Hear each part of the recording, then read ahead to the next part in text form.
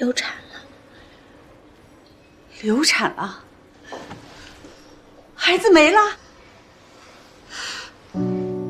哎呦，这婷婷一撞，把我们老许家的后给撞没了。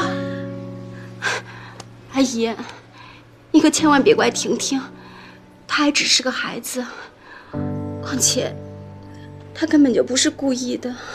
妈，妈，王主，没什么事儿吧？没事儿了，事儿大了，流产了，孩子没有了。啊？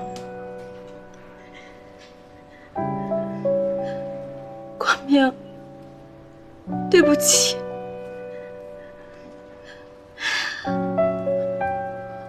我本来是想把我们的孩子给生下来的，可是我自己那么不小心，没有保护好他。今天这件事情，怪你，同意吗？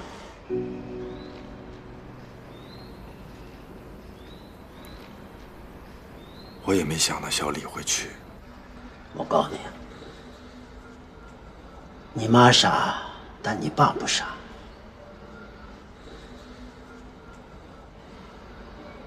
小李这个孩子啊，不简单，比丁雪聪明，有心眼儿。他不会是拿怀孕来要挟你结婚吧？可医生的诊断证明就在那儿了，咱也不能不信。都这个时候了，咱们还是别再乱猜疑了。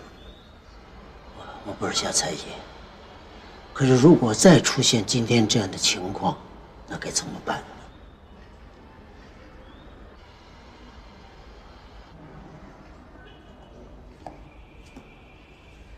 儿子，妈想跟你说几句心里话。我知道你心疼婷婷，婷婷呢也挺可怜的。我跟你爸也心疼她，可是你把她带在身边就一定好吗？您什么意思啊？你想啊，你工作这么忙，哪有时间照顾她？我跟你爸呢，岁数也大了，我身体也不好，指望小李，就算你们结婚了，可毕竟不是亲生的。我跟你爸的意思呢，就是该给钱就给钱，该治病就治病，把婷婷给他姥姥，咱们不亏待她就是了。啊，这是您的意思，还是您跟我爸商量过的？你爸听我的，这样对大家都好，对婷婷也好。妈，如果婷婷是个男孩，你还会这么说吗？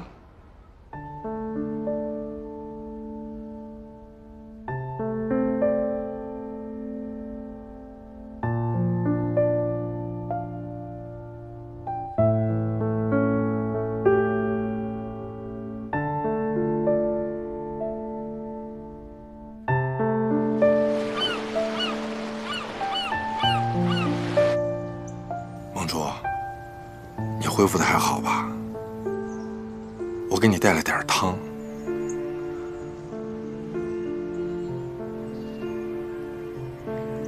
我没事了，你不用担心我。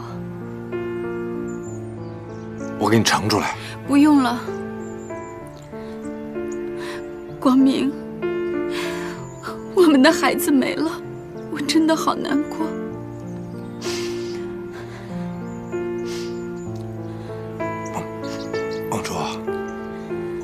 梦竹，你别哭，你别哭啊，梦竹，你别难过嘛。孩子没了没事，现在你的身体是最重要的。光明，你是不是只有一个婷婷就够了？没有啊。虽然你嘴上不说，但是我都知道，你一定是松了一口气，对不对？我真没这么想，真没有。梦竹，你也不要怪婷婷。我没有怪过婷婷。不管你怪不怪她，我知道你心里边不好受。可是不管怎么讲，梦竹，现在你的身体才是最重要的。我要你记住，你欠我的，你这辈子都要记住你是欠我的。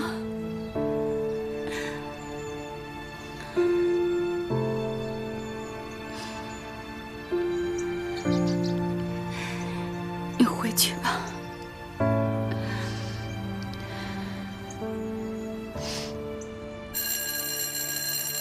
同学们，大家好，我呢是这个班的班主任和语文老师。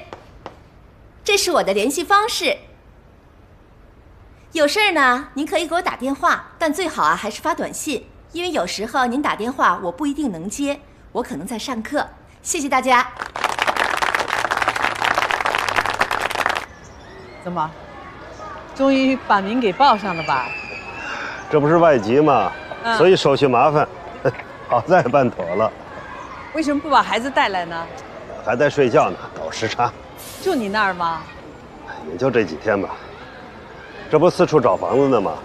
他爸爸说，想租个离学校近的。婷婷啊，康爷爷也有一个孙子，是一个外国小朋友。过2天你们2个就是同班同学了，你得好好的照顾好别人，知道吗？知道吗？知道。小七啊。你现在都得这么跟他说话。我现在已经把他的助听器的音量开到最大的了。那回头上课怎么办？老师总不能这么扯着嗓子喊啊！啊，我也不知道。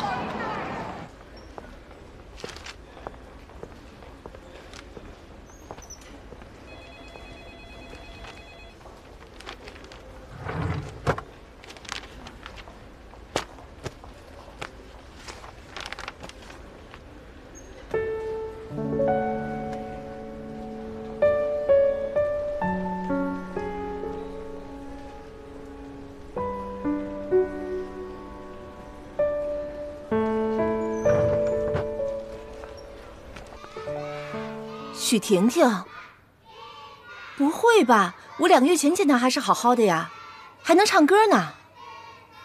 就上一次见到你不久，就发生了这个事。怎么搞的？意外。这样吧，我尽量把她的位置安排得好一些，离讲台近一点，这样能听得到吧？应该吧。也只能这样了。她现在带助听器吗？啊，是。您放心，我之前也教过这样的学生，最后都顺利的毕业了。谢谢你，韦老师。来，头转向我。对了，这个上个月的检查报告呢，两耳听力在80分贝，而刚刚的检查结果是85到90分贝。这个病情啊，还在继续发展。一般呢，90分贝作为一个大概的数值分界线，在这个数值以下呢，要尽量的使用助听器，而在这个数值以上，要考虑做人工耳蜗了。光明，你跟妈说个实话，现在新装耳蜗需要多少钱？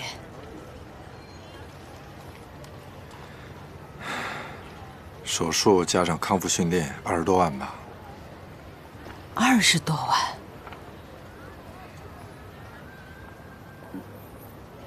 那行吧，这个钱我来出吧。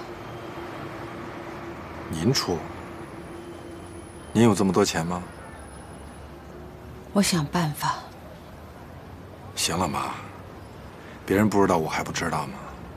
您就这么点退休金，1多半都用在婷婷身上了。行了，您就不用担心了，这钱我来出，您就照看好婷婷就行。光明，那咱们就说好了，1家1半吧。只要这个孩子不成为一个废人，只要他能听得见声音，砸锅卖铁在所不惜。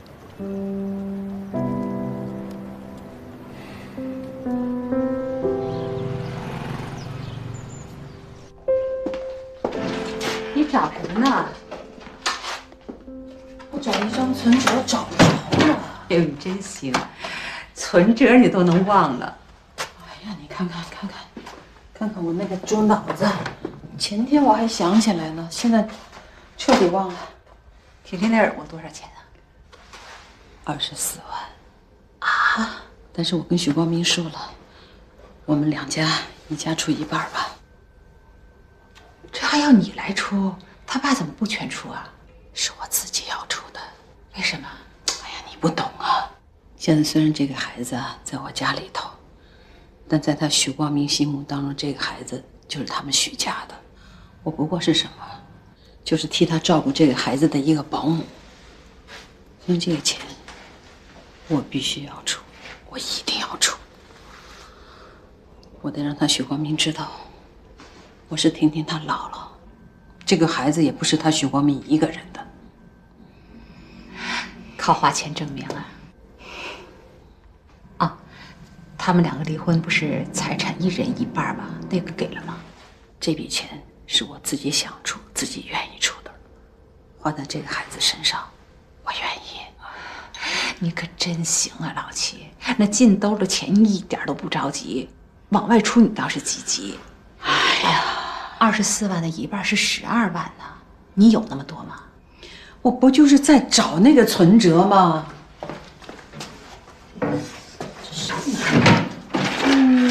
哎，我记着你的所有宝贝是不是都放在一个什么牛皮纸袋子里了？啊！哦，我看到我这个猪脑子是牛皮纸袋子，自己放的都忘了，忘得干干净净。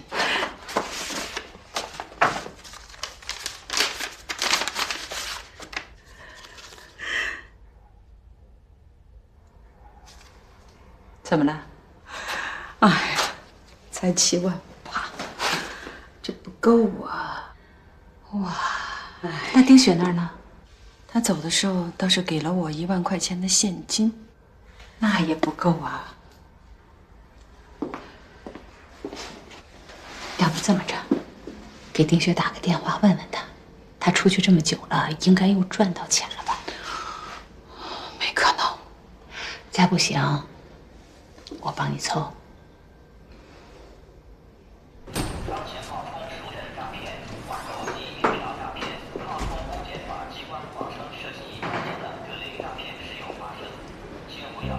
一共4万，你点一下。好。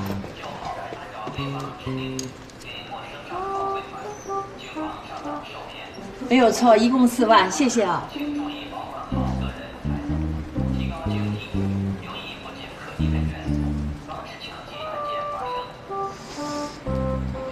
他怎么那么多钱呢？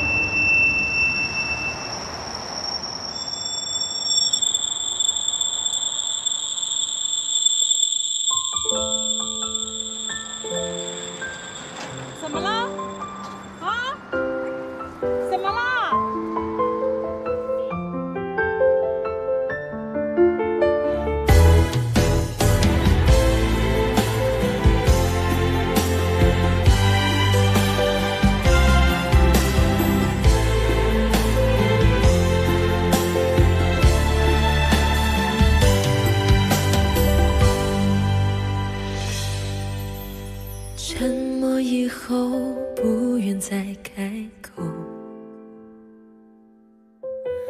沉默以后世界安静了，上天让我们相守，为何又走到尽头？曾经的温柔已经无情地被偷走，离开以后还剩下什么？离开以后就别再回头，幸福的日子我们经过，未来的生活彼此承诺，就让我们的爱当作是最后一次解脱。守着一个人的寂寞，像开不出的花朵，两个人的世界变成无奈的沉默。曾经那快乐的经过，难道就不能回头？曾想对你说，怎么能忘了说再一次？大脑是需要一个长期适应的过程的，在这段时间里头哈，你们一定要注意，千万不要让孩子去接触那个过于嘈杂杂乱的声音，也不要把他限制在绝对安静的环境里，要循序渐进的让他去接触各种声音，慢慢的就好了，别着急。曾经那快乐的经过，难道就不能回头？曾想对你说，怎么能忘了说再一次，再一次拥抱我。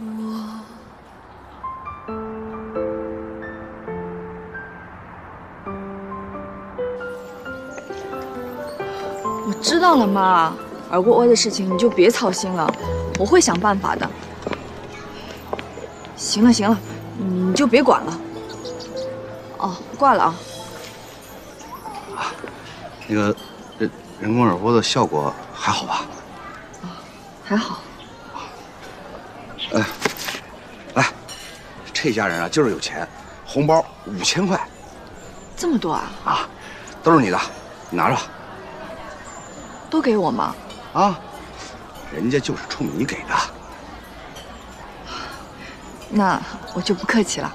别客气，你应得的。以后像这种活动，什么婚丧嫁娶啊、生日啊、搞庆典啊，你都接，只要给钱，我都唱。哦，没问题。冰雪，我跟你说，你晚上演出，白天咱们赚外快，这叫凭劳动挣钱。这种活只要你想干，多的是。冰雪，说实话，你这个思想能转变过来，我特别高兴。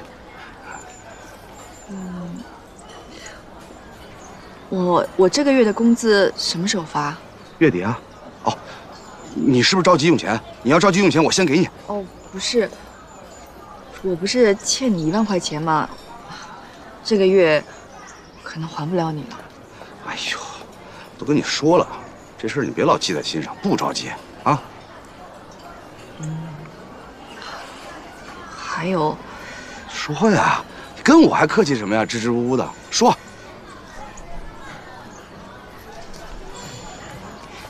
你能再借我点钱吗？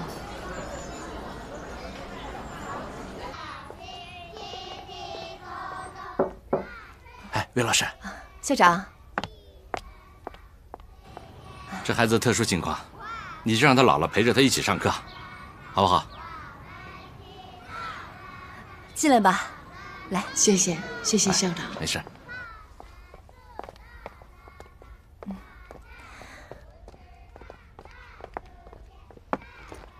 同学们，我们班许婷婷有一些特殊情况，所以她的姥姥必须陪她一起上课。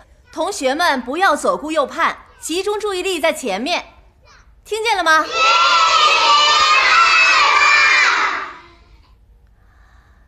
你呀，好好琢磨琢磨，听听我说的这些话呀，是不是这么回事儿啊？你笑什么呀？你是说，婷婷她姥姥想靠孩子做手术弄钱？不可能啊！怎么不可能啊？你想啊，光明是做医药研究的，这手术多少钱他能不知道？再说了，要是真进医院，这个钱是交给医院的，那有收费单据，不可能作假。这倒也是。哎呦，一听啊，您就是个老实人，一点花花肠子都没有。这要是真想骗，弄个假收据，那还是难事儿。哎，你们不知道，婷婷她姥姥这人呐有多鸡贼。这不，前几个月，她买通一帮老头老太太给她投票，评了个什么五好家庭，就为了呀多弄2桶油。你们想啊，这为了2桶油都下这么大功夫，20多万呢，能轻易放过？许婷婷聋了听不见了，要我说呀，都未必是真的，搞不好啊是装的呢。胡说！孩子听不见，我们亲眼看见的。真是，好了，别听他胡说八道。哎，您这说谁呢？哎呀，你别说了，人家好心好意告诉我们，他要是不说，我们怎么知道儿子拿了20万呢？光明迟早会告诉咱们的。我跟你说啊，你说的这些啊，都是捕风捉影。不信我是不是？就凭你在这胡说八道。婷婷她姥姥去银行取钱，我亲眼看见的，都是几万的。那呀，是你眼睛看花了呗。我眼睛花了？哎，那整块的红票子，我能看错？往小了说，这些年呀，老齐在你儿子身上至少榨了几10万。不可能！怎么不可能呢？人家都亲眼看到了。你想想，我们儿子，这个工资收入的确是不少啊。这2年也没买好东西，也没办什么大事，这钱哪儿去了呢？有这么多吗？有这么多几10万吗？我跟你说呀，除非你把婷婷她姥姥的存折拿给我看。哎，那人家的存折怎么能给我看呢？对呀，你怎么能看到存折呢？你怎么能知道有几10万呢？我跟你讲，你要真是能拿到真凭实据，要回多少来，我给你3成。好，一言为定。一言为定。这话是你说的？我说的。到时候可别赖账。不赖账。哼，老头子，脑子烧坏了。这种人你还能信呐？整天在胡说八道，有病啊！怎么可以这么说？校长，这课我没法上了。为什么？还能为什么？许婷婷她姥姥。小魏老师，你就当多个学生，就当有上级领导来听课，行不？他要是能老老实实听课，我就不来找您了。反正他在，这课我没法上。怎么就没法上？您自己去看。当一个最文明的人，说话公共场合不能喧哗，文明说话。哦，我在跟孩子们交流心得呢。好，你们都坐到座位上去吧。坐到座位上去吧。告诉姥姥，谁的学习成绩最好啊？稍微大一点声都不行。我不知道您注意到没有，班上所有的桌椅腿上全沾满了橡胶垫儿，就怕有声儿。我在台上，稍微大一点声，那个康小虎就冲我嘘。许婷婷怕被吵着，可是我那么小的声音，后排的同学根本听不见啊。你说他怕吵吧，他姥姥还举手问问题，说我刚才问的问题没讲清楚，许婷婷没听明白，我还得回头单独再给她讲一遍。您说，咱这是公立学校，不是他许家开的私塾，我还得照顾其他同学啊。好了，魏老师，你先回班级上课去，许婷婷她姥姥的问题，咱们回头再研究，好吗？啊，回去吧，啊，先上课啊。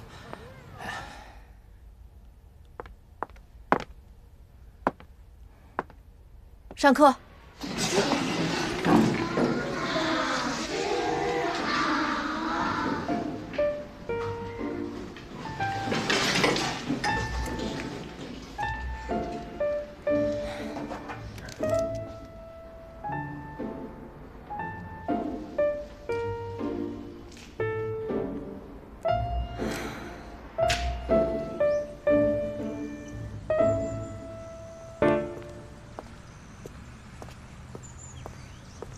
老康，哎呀，您这是干嘛去呀？我还要找您呢。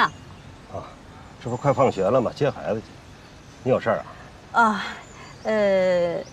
也没什么事儿。有什么事儿你就直说，我这还赶时间呢。啊，老康同志，说实话啊，我呀挺担心您的。你担心我？啊？担心我什么呀？我觉得您最近跟齐淑兰走得挺近的。她这个人呢，迷惑性强，我担心您啊上了她的当。您就别操这份闲心了。您是不是觉得齐淑兰这人挺可怜的，挺让人同情的呀？你到底想说什么呀？哎呦，我呢这是在启发您，看看您有没有这悟性。我没有，你还是慢慢启发别人去。哎，等，哎，直话说吧，我就想问您简单的问题啊，您觉得老齐这人是有钱人呢，还是没钱人呢？他有钱没钱跟你有什么关系？太有关系了。其实也没什么关系。我就是想知道，您最近呢跟他眉来眼去的，谁跟他眉来眼去的？老常同志啊，你能不能消停点？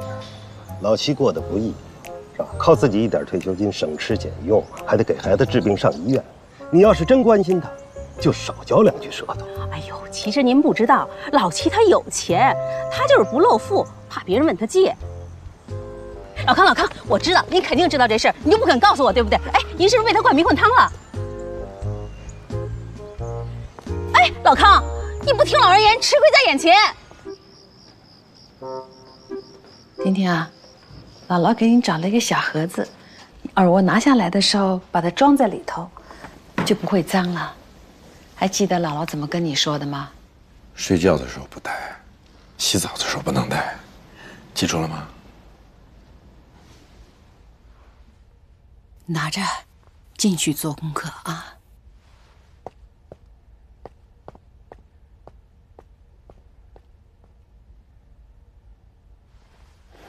妈，你给我那个给婷婷买耳蜗的12万，哪儿来的？小雪寄给我来的呀。她怎么可能会有这么多钱？你不会是出去借了吧？没有，我不是自己也有点积蓄吗？您那点积蓄就别跟我说了，你有多少积蓄我不知道啊。这样吧，过2天我把这钱给你，我自己来承担。不用，不是说好了的吗？咱们1家1半。谁？好像有人来，你进去陪陪孩子吧，我去看看。哦，好。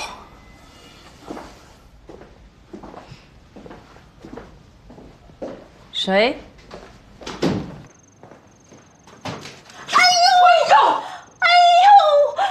摔死我了！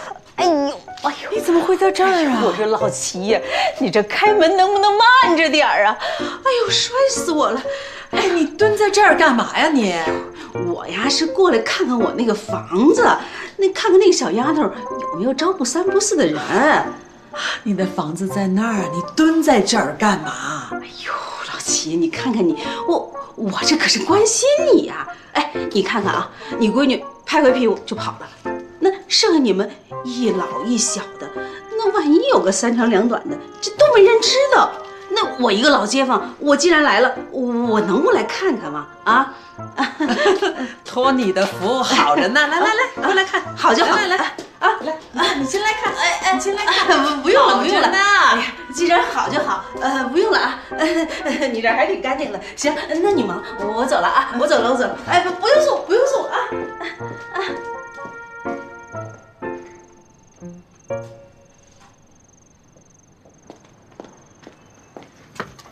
常阿姨，怎么啦？没怎么。哎，你住我的房子，爱惜点我的家具啊，还有地板。哎，房租按时交啊。嗯。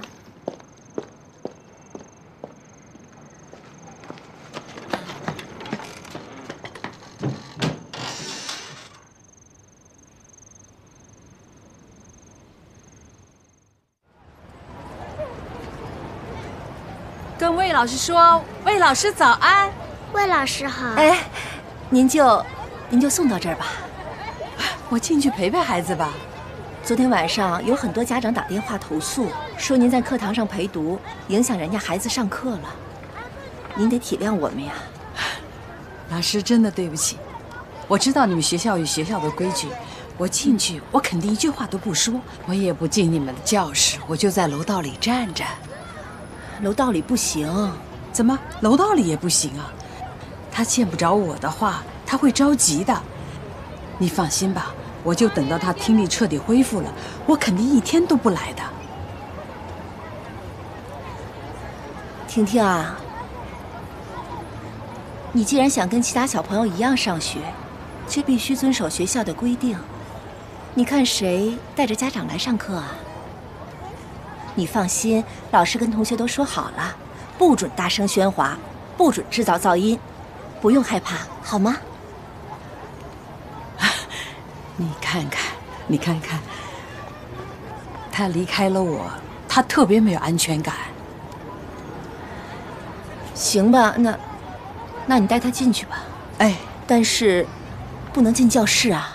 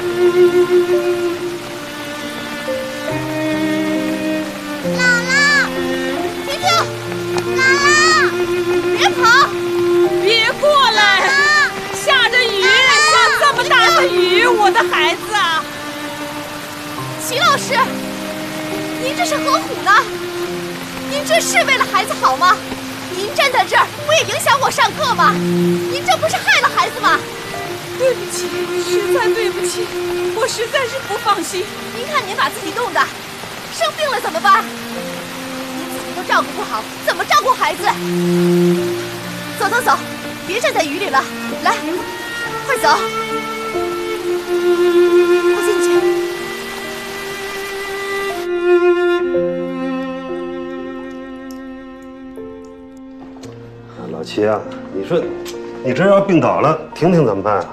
咱们这岁数了，不能瞎逞能。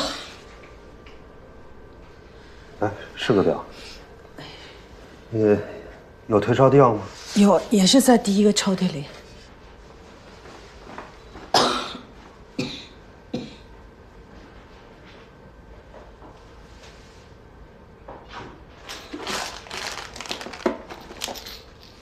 老齐，没退烧的了。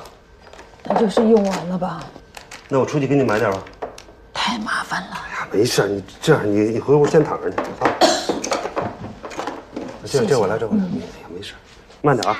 小熊，小熊，跳个芭蕾舞。小熊，小熊，眨巴。婷婷，姥姥生病了，爷爷呢去给姥姥买点药，你们俩好好的，不许闹，听明白吗 ？Yes sir。好好的，乖乖的啊。哎。小熊，小熊，跳个芭蕾舞。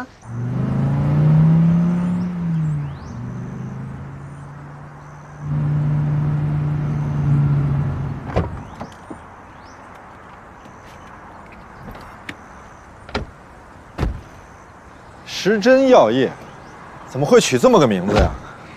因为我们家姓李啊，我爸说我们家祖上世代行医，恰好跟李时珍又属于本家，所以就起了个谐音名字。做药厂取这个名字倒是也挺好的。你爸也是学医的？不是，我爸他连动脉和静脉都分不清楚。不会吧？那怎么开了这么大个药厂啊？说来也许你都不相信，我爸爸是回收医疗垃圾起家的，确切的说就是洗瓶子。啊？走吧。80、90年代的时候啊，医院打点滴用的不都是那种玻璃瓶子吗？像里面装什么葡萄糖啊、生理盐水啊之类的，就是上面有一个胶皮塞的，你知道吧？我知道。那些瓶子都是可以重复回收再利用的。我爸就从各医院把那些瓶子回收过来，洗干净，然后再卖回到药厂去。这怎么听起来感觉有点像收酒瓶子的是吧？可我从来没有听说过哪个收酒瓶子的最后自个儿开了一个酒厂。这就是我爸爸厉害的地方。他虽然对于医药来说是门外汉，但生意就是生意。我爸爸从刚开始的时候洗瓶子，到后来给药厂做一些包装盒，再到后来做一些简单的医疗用品，像什么橡胶手套呀、导尿管啊之类的。真是厉害。那像这么大规模的厂子，你们有几处？滨城一处，长春一处，还有一些其他参股的。像这一家，希望今年年底能够投产吧。走吧。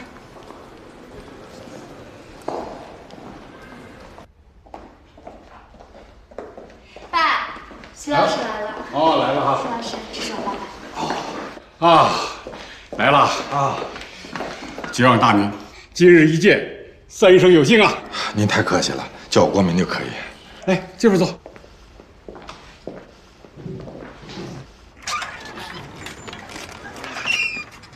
我爷爷怎么还没回来呀？买个药那么半天，你知道他去哪儿买药了吗？对了，你听不懂，跟你说也是白说。婷婷，虎子啊，别跑远了啊！你姥姥真啰嗦。走，去那边看看我爷爷回来了没有。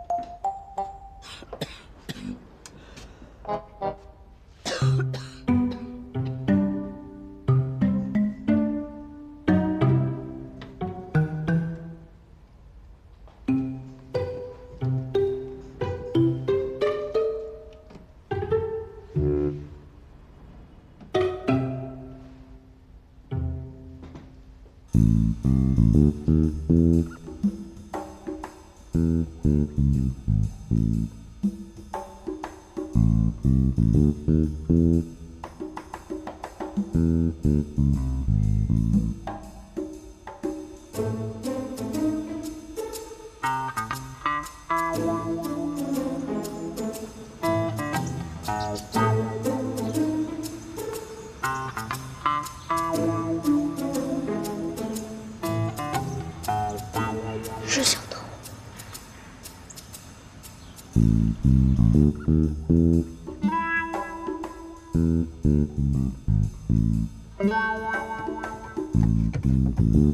婷婷，是你吗？你和虎子在干什么？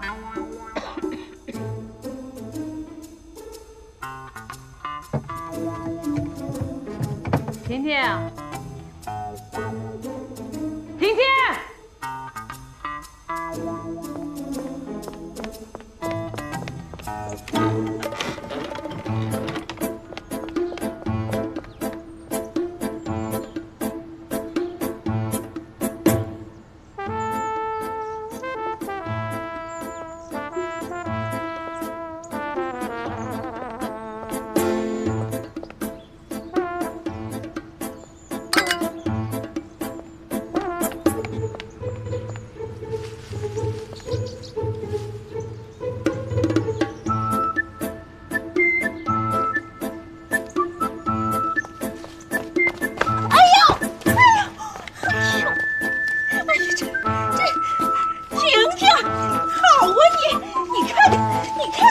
这是你的孩子，你怎么？蚂蚁！啊！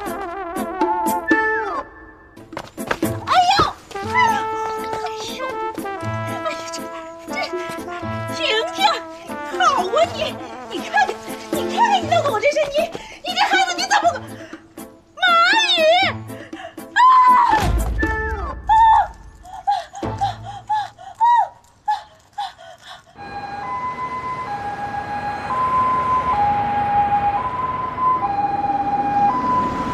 啊，到医院了，回头我打给你啊。你是病人家属吗？不是，赶紧去通知病人家属，快！好。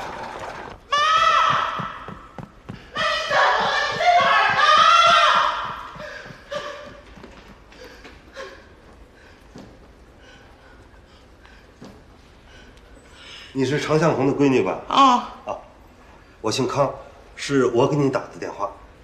你个臭不要脸的！你把我妈怎么了？是不是在耍流氓啊？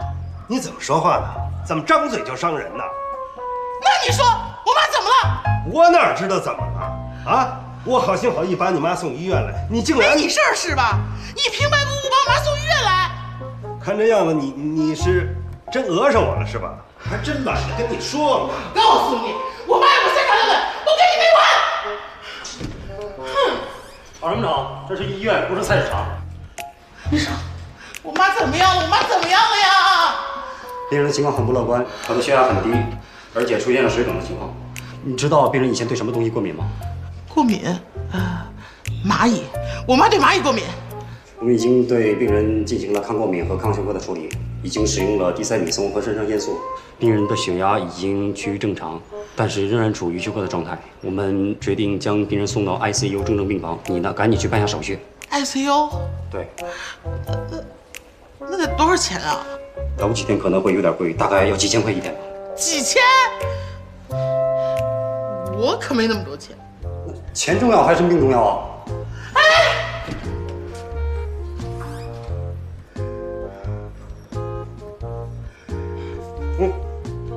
我告诉你，你可跑不了了，这钱你得掏。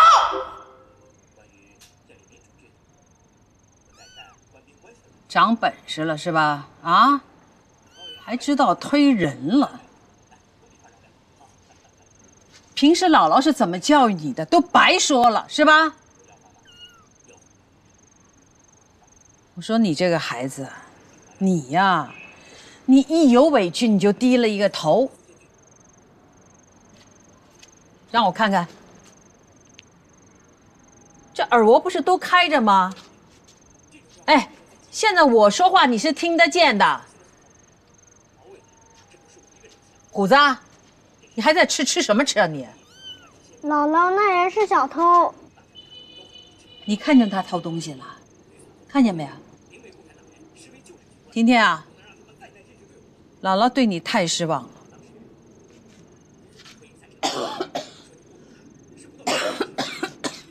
妈，我是美丽呀！你醒醒！你醒了，你可吓死我了你！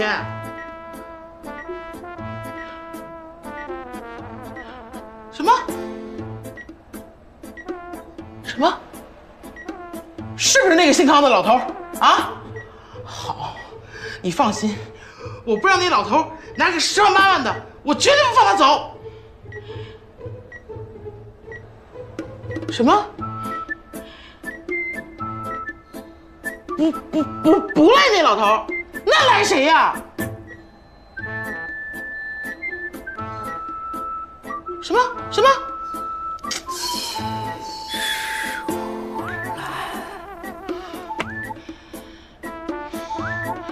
又是那个齐淑兰，齐淑兰！哼，齐淑兰，我妈现在可是在 ICU 病房呢，医生说了3、5天都出不来。有那么严重吗？差点命都没了。我也不跟你废话了，赶紧掏钱。什么钱？损失费呀，精神损失费、身体损失费、误工费、营养费，那个医药费给我另算。孩子啊，咱们能不能不要那么激动？等你妈妈出院了以后，我们再商量嘛，行不行？有什么好商量的啊？上次都是把我妈的胳膊快弄断了，这次又弄得差点命都没了。你以为我妈跟我一样啊？我妈好欺负是不是？我妈好欺负，我可不好欺负，还有我哥呢。我哥要是知道你们这破事儿，我告诉你，把你们这院子都给强拆了，一个子儿都不给你留，你信不信？哼！你妈是小偷，你妈才是小偷呢！你妈就是小偷，我亲眼看见的。小偷，小偷，小偷！胡子，胡子，不许打人！胡子，这是你孙子啊？是啊。真没家教。好了好了，积点口德吧啊！你呢，先回医院照顾你妈去。老齐这儿正病着呢，有什么事儿咱回头再说，行不行啊？这有你什么事儿啊？我看你真是没家教欠收拾，还有完没完了啊？你要是真孝顺，就应该到医院守着你妈去，而不是在这儿张嘴要钱，还强拆。你当你是谁呀？哼！你以为我是好欺负的呀？就你这德行，我这是对你客气的。你要是再没完没了，我立刻拨打110，告你个寻衅滋事。别回头你妈出院了，还得到看守所看你去。呸！老不死的，两个都是老不死的，你们俩给我等着！哼！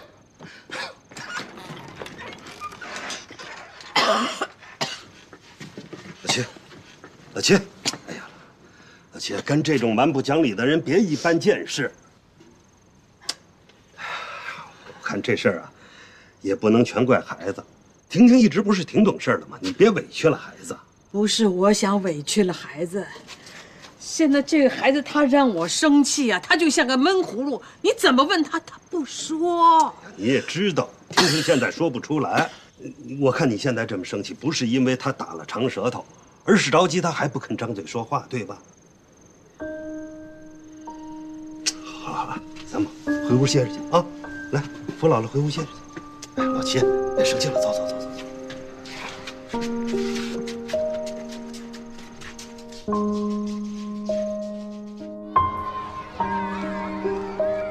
你知道什么叫见义勇为吗？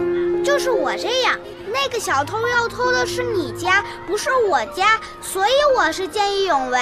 不过我爸爸知道了要打我屁股的，在美国打屁股是犯法的。这是中国，我爷爷说中国没有这条法律，所以我爸爸知道了要打我屁股的。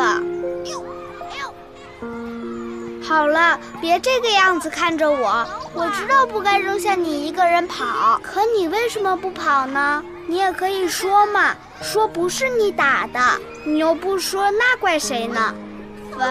反正我知道我们应该做一个诚实的孩子，不可以撒谎。但我实在怕屁股挨打，那样会很疼的。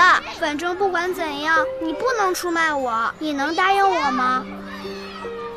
喂，到底行不行啊？太好了，许婷婷，你真够意思。我们去玩吧。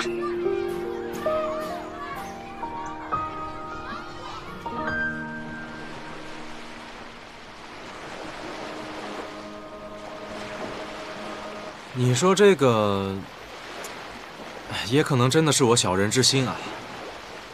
你说这个姓李的姑娘为你怀过孕，你亲自确认过了？这还能有假？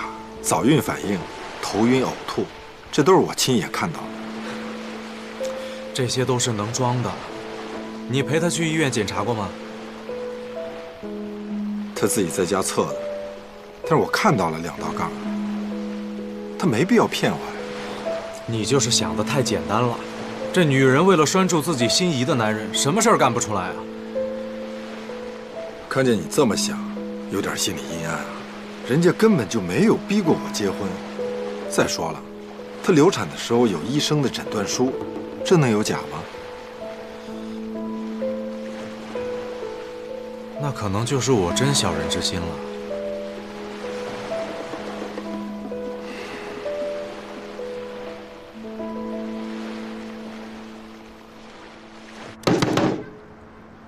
ICU 病房3天，普通病房5天，连医药带住宿，一共4万5。仙红啊，你不是有医保的吗？医保算什么？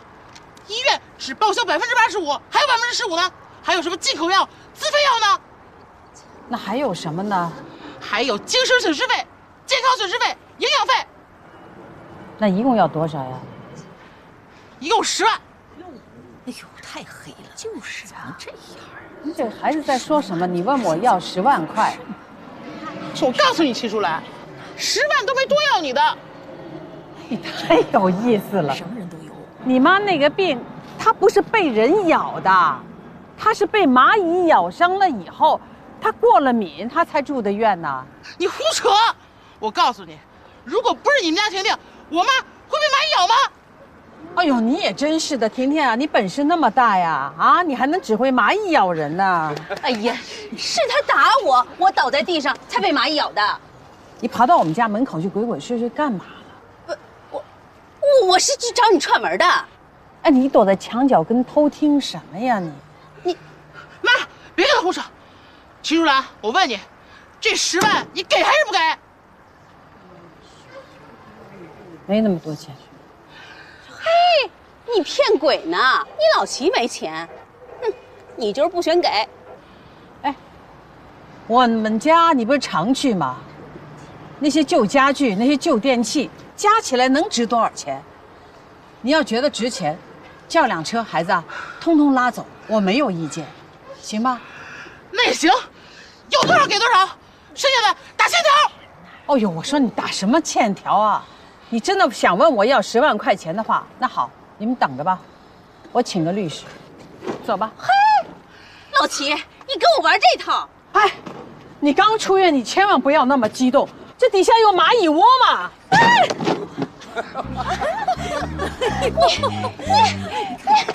齐淑兰，站住！好。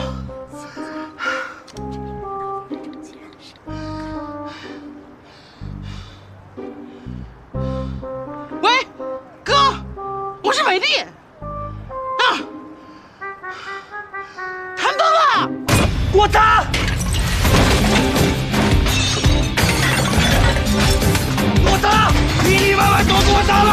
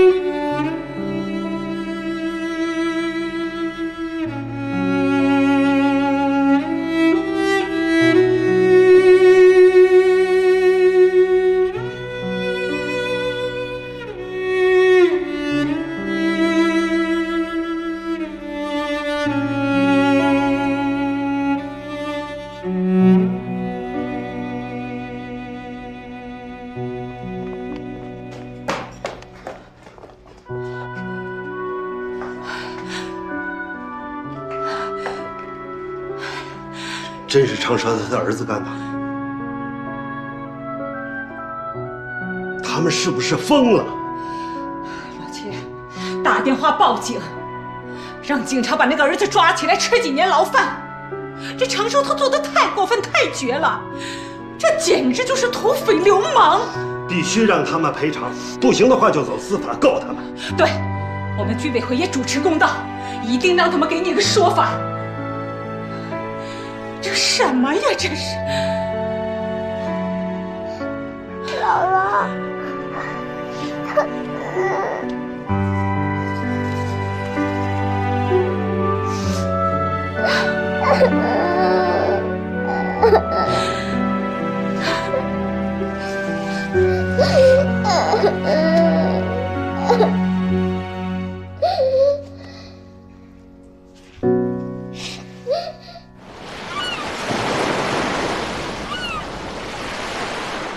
跟我玩硬的，哼！我倒要看看，让他知道这片是谁的天下。他不是牛吗？接着牛啊！让他看看，到底谁厉害。他骨头硬，烧成灰也不过2两重。哼，就一个闺女还离婚了，知道吗？这叫报应。常小红，你就少说2句，你也没什么嘛。哼，我是没什么，我儿女双全，我儿子姑娘都好着呢，没离婚，我气死他。常向红，这大家都是街坊邻居，你们这么做太过分了。是不是啊？是啊，太过分了。是啊，一点都不过分。你们知道吗？他差点要了我的命。哼，我不搭理他就得了，他可倒好，得寸进尺，蹬鼻子上脸。哼，把我当软柿子好捏呢，以为今天呀，要不让他知道马王爷3只眼，我这肠字就倒着写。哼，砸你东西，再找不自在，我拆了他们家房。老齐，老齐来了。呵，老齐，知道我的厉害了吧？知道，我当然知道。我大老远就听到你哇哩哇啦在叫，您在叫唤什么呢你？你叫的那么难听。呵，齐淑兰，你是属鸭子的，毛都拔干净了，这嘴还硬。哎，今天当着大家的面，我也不欺负你，给我低个头认个错，兴许啊，我能原谅你。向红啊，没有错，这一件事情的本身是因为婷婷引起的。今天我当着大家的面，我向你说一声，向红，对不起。这还差不多。钱呢？什么钱呢？损失费呀，10万，少一个子儿也不行。你住院费不是一共花去了4、5万吗？你是有医保的，你顶了天，你花了7、8千呢。但是大家知不知道，昨天他把我的家给砸了。哎呦，把家都给砸了，是这么野蛮啊！我们家里所有的家用电器，电视机、电冰箱、洗衣机全砸了，连门窗、柜子、玻璃都砸了。请你算一算，这值多少钱？哼，你活该！野蛮到这种程度，这是让人怎么过呀？我再跟你说一遍，也得值1万块钱呢。他就是破家，他还值万贯呢。刚才有人说了，起码我家的所有被你砸的东西，他还值1万。那行，顶你的7、8千，请你倒赔我2千。你胡扯！你看看你，没理。我告诉你，向红，我不想为难你，但是我告诉你，你别想欺负我，你更不能欺负我的孩子。你敢欺负我的孩子，我就敢跟你拼命。我欺负他，他险些要了我的命。拿一扎一下还要命。这是什么？这是什么？大家看一看。哟，他的儿子昨天把婷婷的一幅画撕了，这是孩子一幅得奖的画。孩子招你惹你。今天我希望你当着大家的面，代表你的儿子给婷婷道歉。对，应该道歉，让我道歉，门儿都没有。跟婷婷说对不起。做梦！哼！我请你想好了再说。我想好了，不到。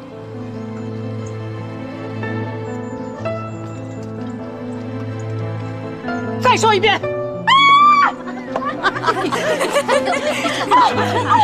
向婷婷道歉。对不起，说响点。婷婷，对不起！老金，你把低音的部分混响再压低一点。啊，对对对。林璇，等一下。哎，辛苦了啊，赶紧喝口水。谢谢。林璇啊，我跟你说啊，我这场子里其他演员啊，演出之余，他除了吃就是睡，没点正事儿。你再看看你，一有空就过来走场啊、练歌啊，就是不一样。艺术家就是不一样，这出差距。晚上我想换几首新歌，试试感觉。啊，林璇啊，那个，哎，拿着。这是干什么？不是刚发过工资吗？这是分红奖励，2万块钱啊，你数数。每个人都有吗？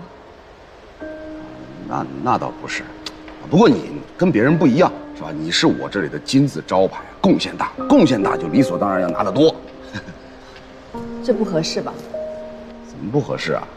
啊，我这呀就是兑现我的承诺，履行合约，是吧？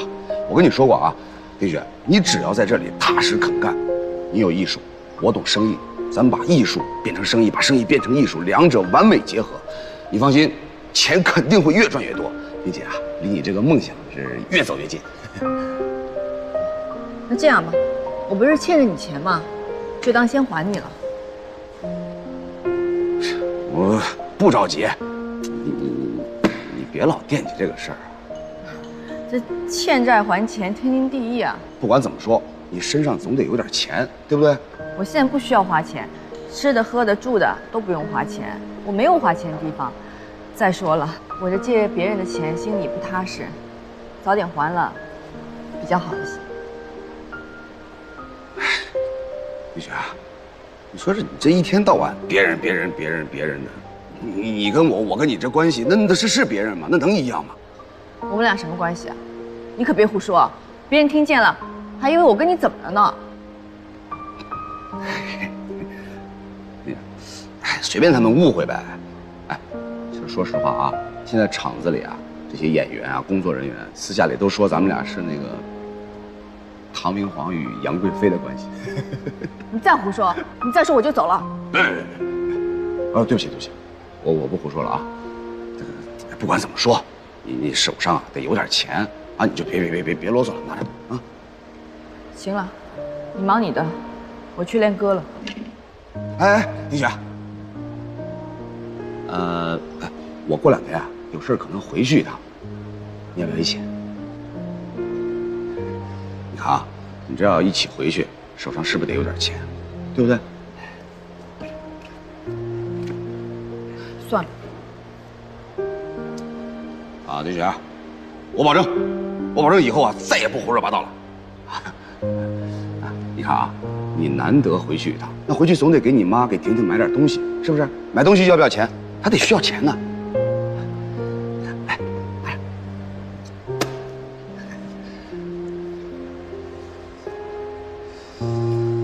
这样吧，这1万我拿着，这1万就当是我还你的。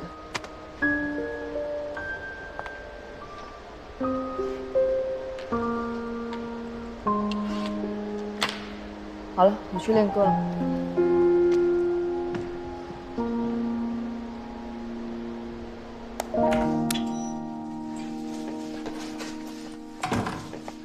姥姥，我们在这儿还要住多久呀？还得住2天呢，累了是吧？赶快先在床上歇会儿啊！姥姥赶快给你煮水做面。谁？我来了耶！婷婷放学啦。大美姥姥好。你好。我们也刚回来。吃饭了吗？没呢。正好，我给你们送吃的来了。哎呀，宝贝，大梅，快来，热着呢。怎么老来麻烦你呢？见外真是，这不特殊情况吗？来，先做作业啊。姥姥跟大梅姥姥说2句。怎么了？我今天听说你把长舌头给制服了。你也听说了？他跑居委会告状去了呀，说你拿了1罐子的那个蚂蚁恐吓他。哎呀，他那个宝贝儿子实在是太讨厌了。孩子的一张话他都不放过，我特别生气。不过你这招啊还真管用。之前我们让他修复房子，他唧唧歪歪的嘴硬，今天你这么一来呀，立马怂了。他答应了？答应了。按我说应该报警，让派出所出面把他那个混账儿子抓起来，看他还猖狂不猖狂。哎呀，算了，老街坊老邻居几十年，低头不见抬头还见的。我只想吓唬吓唬他，真的没想把他怎么地。你就是刀子嘴豆腐心。不过你放心，房子肯定让他修好，损坏的家电呢是该修的修，该买的买。我也跟长舌头说好了，一定让他恢复到跟以前一模一样，否则就让他儿子吃官司。他是答应修了？答应了，当场就打电话联系那个施工队了。哎，大妹，这个事情千万不能告诉他妈。丁轩那个脾气你是知道的了，一旦他知道了，立刻翻江倒海。这我知道，你放心吧。只是你们呀，还得在这住几天。住2天就住2天吧。来，你要的3期临床计划。哦。哎，怎么样？我这办公室不错吧？何止不错呀，比我们所长办公室大好几倍。叫，你以为这是炕头呢？你要再这样，我不来了啊！哎，别，你还真得来。我给你留了一间，以后没事你就过来。别，你这地儿我可待不起。哎，你赶紧看看，没什么问题的话我就上报了。这事儿不着急。啊，国内有一家药企叫什么时针药业的，你知道吗？我知道。怎么了？熟不熟？熟倒谈不上，他们之前想在这个915项目上跟我们所里合作，但是后来没合作成。你怎么对这个公司感兴趣啊？接到美国公司消息，说是通过市场渠道发现，国内有家公司也在投资研发类似的抗哮喘药。哦，是，他们本来是想就是这个项目跟我们合作，但是后来因为这个周期和价格没谈成。没什么可奇怪的吧？最好是这样。那边跟你们现在还有联系吗？没了。哎呀，你放心，他们公司触碰不到这个技术。据我所了解啊，他们倒是想在这个糖皮质激素和长效贝塔2联用上有点想法，仅此而已。那就好啊。哎，你闺女上学的事儿怎么样了？我听我儿子说，学校现在不让她姥姥进课堂陪读了，已经解决了。但是我女儿现在学习越来越好了，上次小考比你儿子考得好多了。真的假的？我怎么不知道啊？当然是真的。你不知道是因为你不关心你孩子。我告诉你啊，你别一天到晚就想着工作赚钱，留点时间关心关心孩子。是，这方面我是得向你多学习啊。行了，你赶紧看吧，怎么样？给我个信儿，我先走了。好。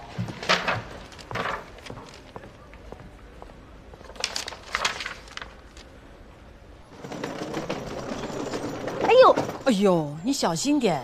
你要在这儿把你的脚崴了，你非又赖上我了。我赖你？我敢赖你啊？你不赖我就行了。哎，你看看啊，这次给你家修复房子、买家电，花了小2万。小2万呢？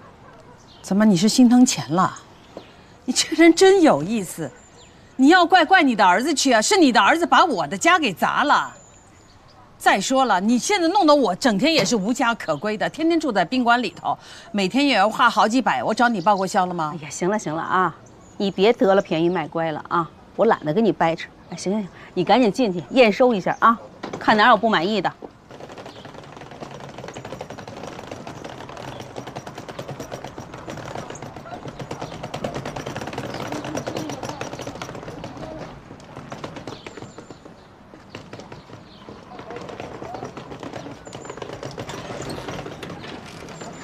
阿姨，那个电视我已经给你放好了，没什么事，我先走了。哎，好，谢谢你啊。好，不客气。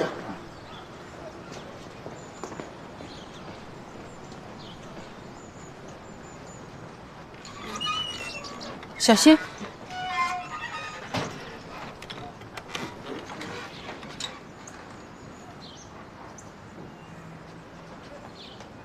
怎么样？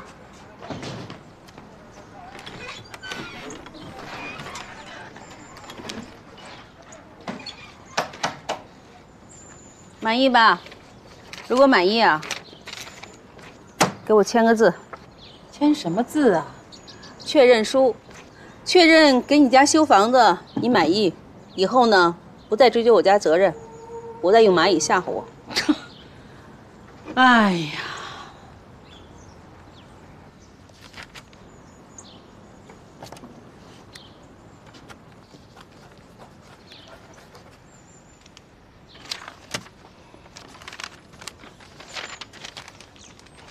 夏红，老齐，你家这花花草草、瓶瓶罐罐，我都是按照原样给你修复的，你还有不满意的？咱们能不能好好聊一聊啊？咱们还有什么可聊的？你说咱们街坊邻居几十年，有什么话咱们不能好好说呀？算了，别说那么多了，这件事啊到此结束，我走了。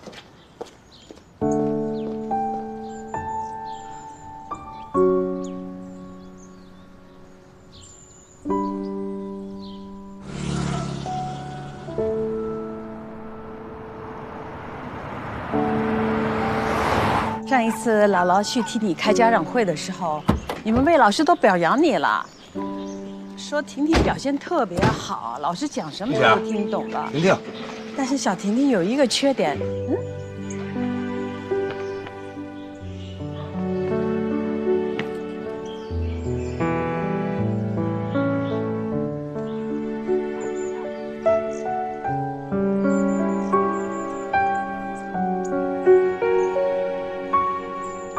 去吧。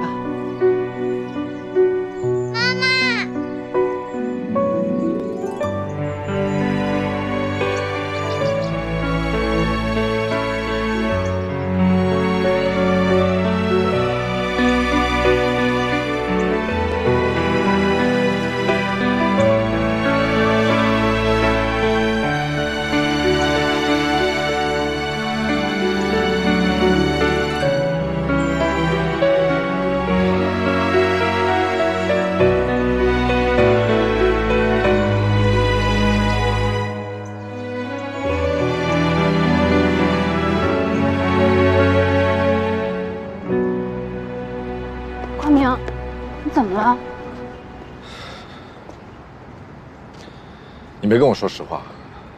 我怎么没跟你说实话？从你们生产的技术设备和布局来看，你们生产的根本就不是普通的感冒类药。那你说是什么？哮喘类药物。还真是瞒不过你这个行家。那你告诉我，你们是从什么时候开始生产这类药的？没多久啊，就在前一段时间吧。那我告诉你，王哲，这件事情你必须得提醒你爸，你们这是在玩火。因为我的915专利已经属于美国的施密特公司了，这不是开玩笑的。你不会认为是我们剽窃了你的技术吧？那起码也是借鉴的吧？那你说，这技术是谁提供给我们的？是你吗？之前咱们双方谈合作，也只是普通的商业层面。至于你们技术上的保密内容，我们可是一个字都没有看到过。说白了，它就是跟市面上那些普通的药物是一样的呀。那你们这么做有什么意义呢？这类药品在市场上已经完全饱和了。那还不是因为被国际药企给占领了吗？光明，你不是一度认为你的915被卖给了美国公司而耿耿于怀吗？你的技术我们拿不到，难道还不允许我们靠已有的技术在市场上拼一拼吗？妹妹，妹妹，哥哥喜欢你呀！老板，哟，阿姨又来买菜来了啊？买点什么？买点芹菜吧。哦，芹菜在这儿，来，新上的，不，特别新鲜。我不是要特别新鲜的芹菜，要你那个就隔天打折的菜。这个新鲜又不贵。不，我不要这个，老规矩，打折的。下面。哦，对。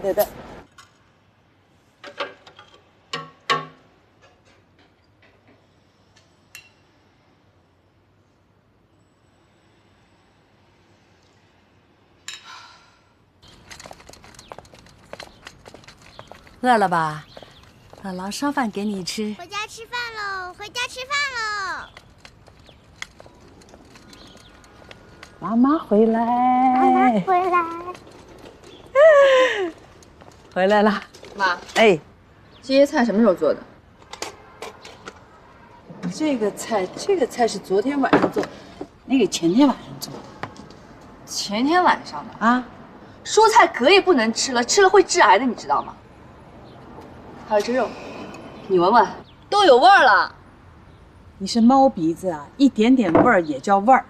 这菜还能吃吗？婷婷吃了不得生病啊！妈妈，你别冤枉姥姥了，姥姥都给我吃新鲜的。听见没有？这是你女儿告诉你的。这些菜都是你老娘自己在吃，你吃也不行。你吃了生病，谁来照顾你啊？还不得我来照顾你？我现在不是好好的吗？哎，对一个老年人，你说点吉利话行不行？病啊，我不爱听。你看看，这什么呀？这菜都黄了，老成这样还能吃吗？我跟你讲啊，这些菜呢，现在去买是打折的，1块钱就那么一堆，怎么了？你至于吗，妈？日子过得这么落魄了？什么叫落魄呀？那叫节俭。没有我的节俭，没有每一分钱从你妈牙缝里省出来，你长不到那么大啊！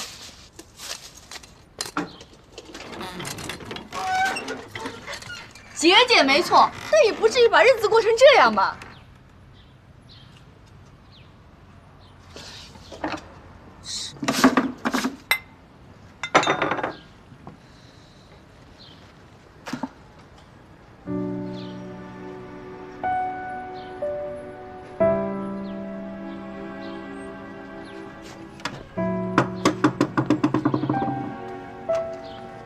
婷婷啊，你告诉妈妈，姥姥从什么时候变成这样的？好长时间了，姥姥都吃剩菜，把肉让给我吃，自己不吃。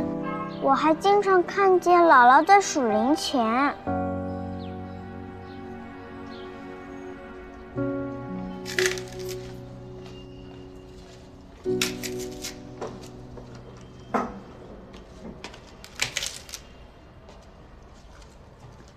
哎，老头子，你晃来晃去的干什么？像丢了魂儿似的。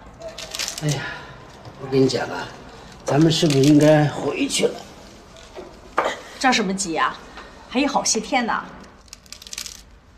哎，咱们在这儿也没啥事儿干，婷婷不在咱们这儿，不但帮不上儿子什么忙，还给他添不少麻烦。添什么麻烦啊？咱们在这儿。儿子最起码回来啊，有热饭热菜吃。咱们要是回去了，他得请小时工。我听说啊，1个小时要30块呢，你舍得吗？你呀，就会算这小账。小雪，哎，小雪，哎，来，快来尝尝进口的澳洲肉排。哎呀，我早就闻到了。太香了，太香了！哎呀，这不是打折买的吧？你刚刚说什么？哎呀，没错，这就是打折买的。这打折买的又怎么样？我没有在外面偷，我也没有在外面去抢，打折买了肉排给你吃，丢你的人了吗？哎呀，妈，我跟你开个玩笑。你怎么又生气了？开什么玩笑你是啊？自从你一进了门，菜是打折的，这个是打折，打折，你没完了！你今天给我打折，就是打折买来的。嫌我丢你的人了是吗？丢你的人没有关系，不要认这个老妈。但是为了婷婷，我豁出那张老脸了。你不嫌丢人，我也不嫌丢人，但不能让孩子丢人。你天天在这儿吃剩饭剩菜，你说，你这买排骨的钱哪来的？都是从你牙缝底下抠出来的。说实话，这排骨我还真吃不下去。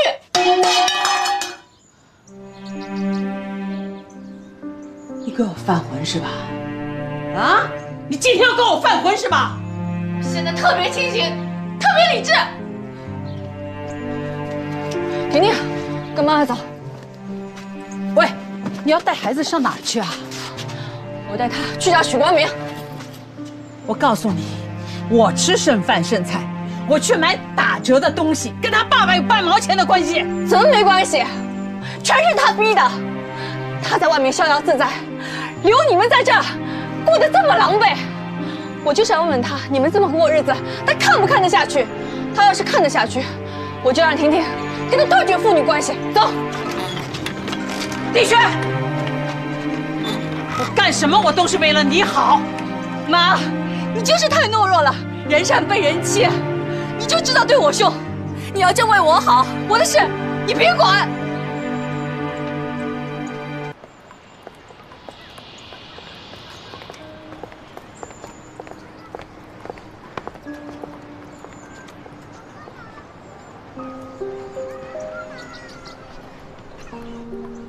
婷婷，一会儿见了爸爸，知道该说什么吗？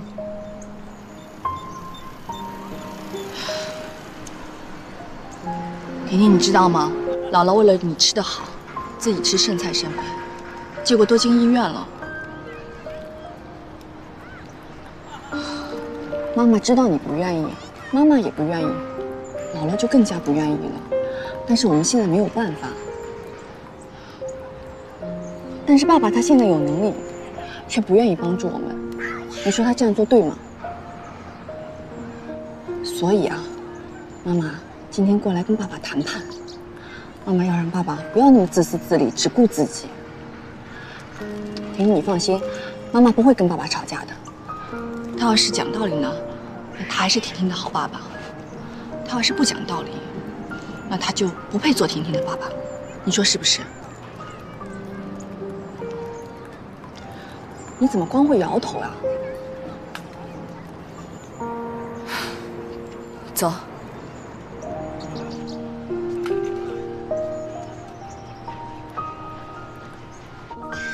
我爸这个人就是特别迷信专家，他总觉得外来的和尚会念经。我可不是什么专家。是不是专家不重要，重要的是会念经。来，吃块梨吧。你先吃吧，我得赶紧把这个材料弄完。对了，叔叔阿姨他们明天真的要走吗？是啊，这不是出去开火车票了吗？这会儿也应该回来了。那我要赶紧走了，省得被他们看到了，还以为我老缠着你呢。我去洗个手。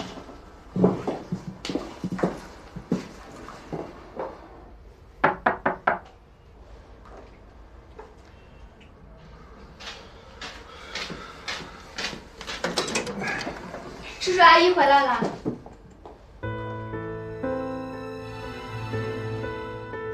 有客人啊？是不是不方便？哪有什么不方便？来来来，快进来！来，婷婷。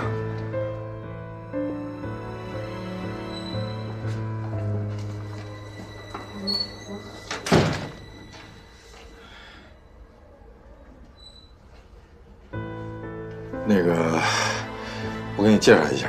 不用了，我知道的。你姓李？对，我姓李。你好，我叫李梦竹。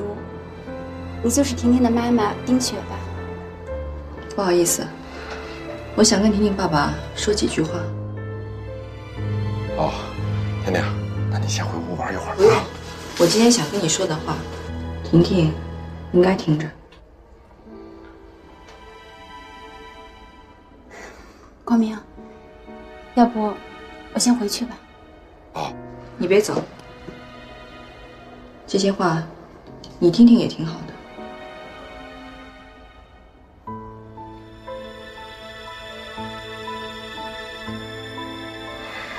好，那别站着，坐下说吧。来，来，进屋，婷婷。坐吧，坐吧。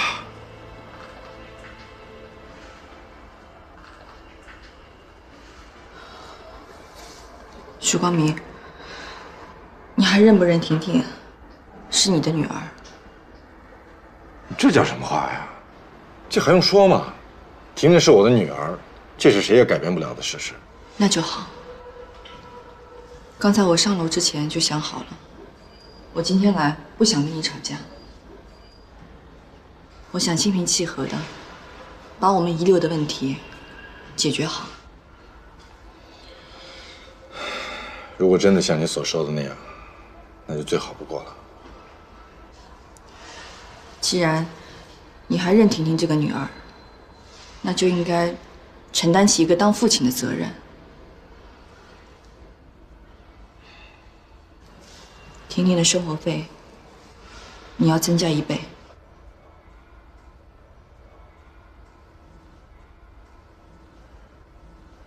怎么了？钱不够用啊？当然不够，远远不够。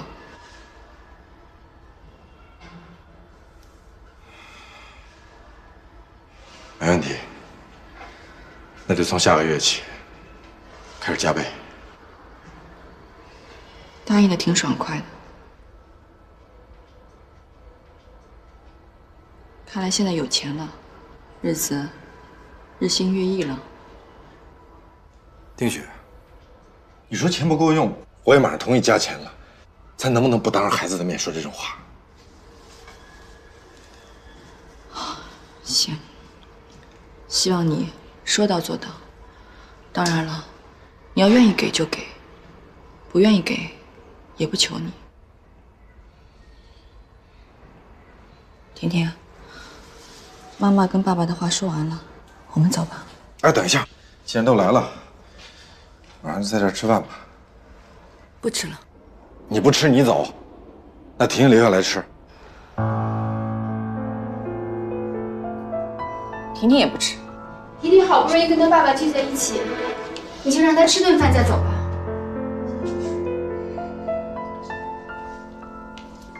我的女儿，轮不到你一个小三来说话。你说谁小三呢？你这么说话是不是太无理了？你有脸做小三，还没脸承认了。你破坏人家家庭，抢走了孩子的爸爸，你还不敢承认自己是小三儿，脸皮真够厚的。我是小三儿，我抢走他爸爸。我想请你搞清楚，这是在你们离婚之后发生的事情。我们家庭就是你破坏的，你心里清楚。婷婷妈，你说这些话你要负责任的。我负什么责啊？我头一次见到当小三的，还理直气壮了。光明，我不想跟他吵了，你告诉他，咱俩好是在你们离婚之后。你们都小点声好不好？小雪，咱俩为什么离婚，咱俩心里最清楚。这是咱俩个人之间的事儿，跟第三者无关。跟第三者无关，你真说对了，他就是第三者。许光明，我们离婚，你说你敢说跟他没关系？你敢睁着眼睛说瞎话？当然没关系，我说什么瞎话？就说瞎话，不要脸的东西！你骂谁不要脸呢？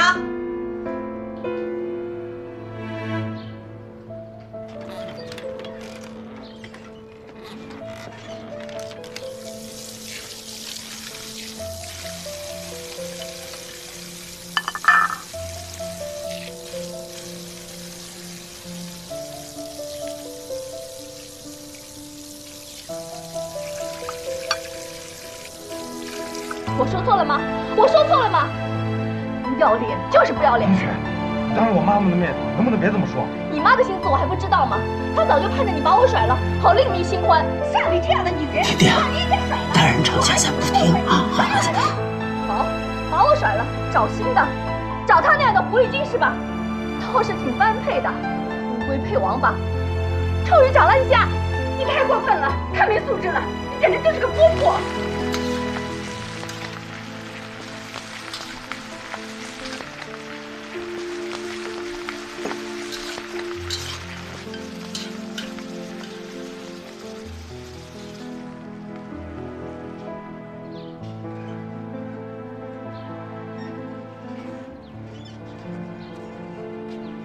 对于你这样破坏人家家庭的小三，我怎么做怎么说都不过分。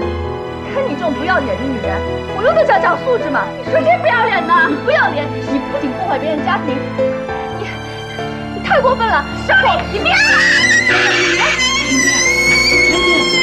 走，哎，出去！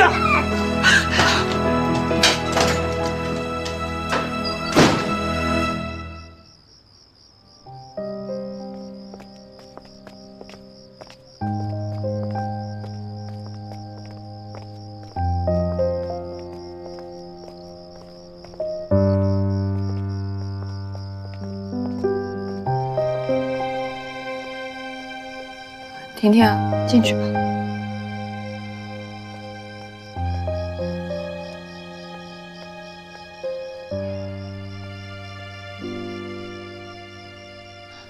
进去。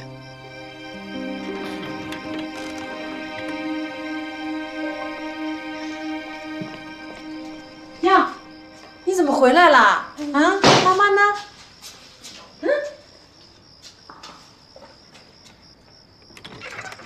妈妈呢？妈妈上哪儿了？小雪，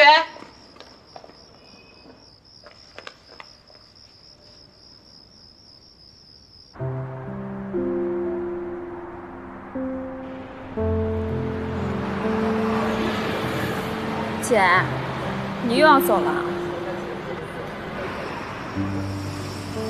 我以为我可以很冷静，我以为面对那张脸的时候，我不会再生气。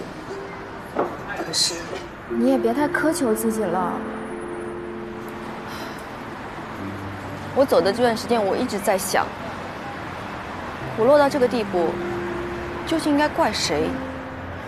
当然怪你前夫啊，尤其是那个女人。说到底啊，还是要怪我自己。姐，你是不是后悔离婚了？如果给我一次重新再来过的机会，我可能会处理得更好。那就不跟婷婷她爸离婚了？这婚肯定还是要离的，只不过再给我一次机会的话，我至少不会处理的像现在这么狼狈。哎呀，不说了。小麦，谢谢你。谢什么呀？我都说了，什么满脸都没搬上。真的谢谢你。有的时候我觉得自己这个人啊，挺讨厌的，那么自我，但是你还把我当成朋友。你知道我为什么还愿意把你当朋友吗？为什么？为什么？因为你真实，你一直在做真实的自己，不伪装、不掩饰、不虚伪，直接率性。你想说什么就说什么，想做什么就做什么。其实有的时候啊，我特别佩服你。说实话，我之所以有勇气离开团里，也是希望可以像你一样做真实的自己。哎呦，你可千万别学我！你看看我现在有多惨。我说的是真的，这都是我的心里话。我相信啊，这一切都只是暂时的。但愿吧。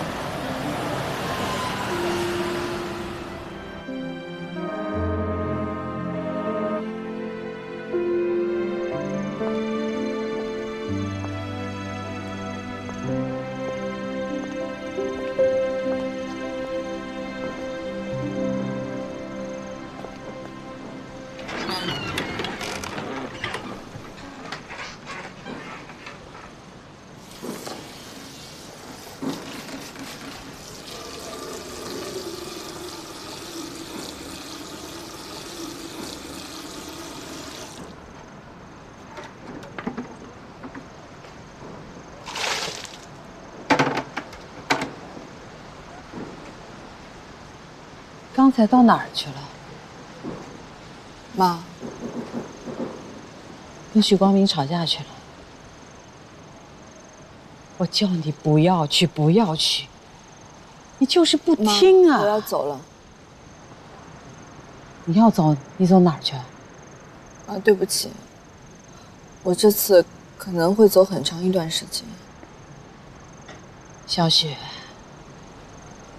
我求你能不能不要再折腾了？你可以对我不管不顾，孩子太小啊，不要老顾及自己呀。我就是为了婷婷，所以才出去挣钱。你出去挣钱，哪里挣不到钱？以你自身的条件，就在城里边这个附近，找一份安身立命的活不难的。在城里我能做什么呀？出去演出，至少还能发挥我的特长，这样赚钱还更快更多一些。哎呦，钱钱钱钱钱，过去呢，老想着成名成家，成个大明星，这大明星耽误成了，现在就想着去挣钱了。因为我们需要钱，太需要钱了，妈，你们不明白吗？以前我太天真了，以为许光明永远会对我好，这一辈子也不会抛弃我，不会背叛我。你想，他一个乡下来的穷小子，什么也没有，当时那么多人喜欢他，我就选择了他。我没想到现在会这么对我，他怎么会变成这样啊，妈？反正许光明我是指望不上了，我也不打算指望他。现在我谁都不行，妈，我们现在就得靠自己。但是孩子太小，别离开他。我就是为了婷婷，我现在离开，就是将来能更好的跟他在一起。妈，你放心，我会回来的。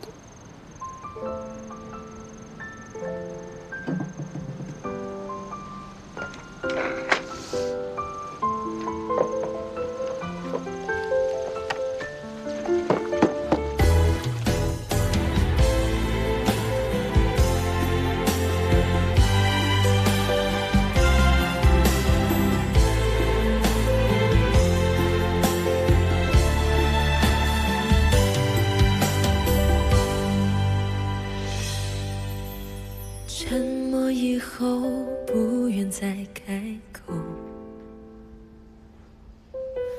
沉默以后，世界安静了。上天让我们相守，为何又走到尽头？曾经的温柔，已经无情地被偷走。离开以后还剩下什么？离开以后就别再回头。幸福的日子我们经过，未来的生活彼此承诺，就让我们的爱当作是最后一次解脱。守着一个人的寂寞，像开不出的花朵，两个人的世界变成无奈的沉默。曾经那快乐的经过，难道就不能回头？曾想对你说，怎么能忘了说再一次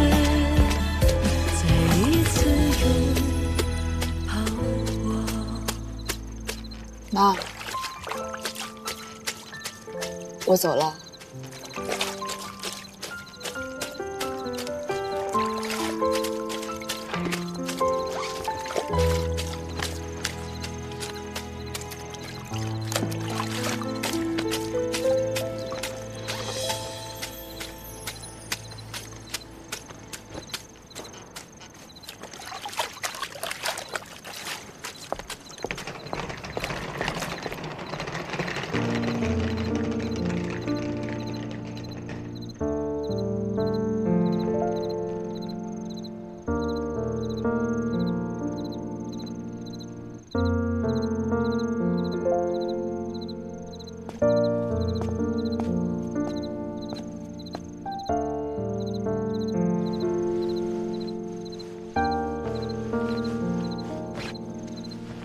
我。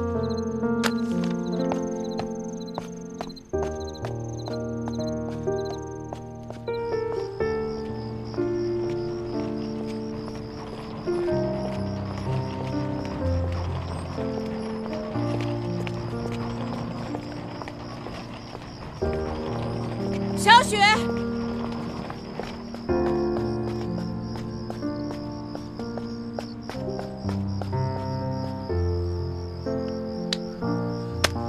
拿着。